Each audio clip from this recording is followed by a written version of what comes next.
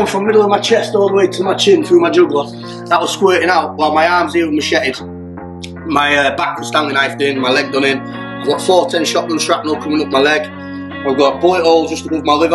You know what I mean? I've been covered, mate. You know what I mean? I'm like the British version of Chopper Reid. Come on, you don't go to the juggler unless you're trying to end someone there. Man, I had a fight with them, and obviously I beat a good few of them. And pride was a lot of things, so they come back mob-handed with knives.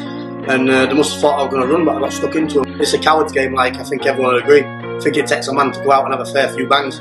Anyone can pull a trigger or stab anyone. If you're willing to go out and do that to people, then you can't complain when someone pulls and winds the window down and shoots you dead, can you? Karma's a bad thing, man. It goes round, doesn't it?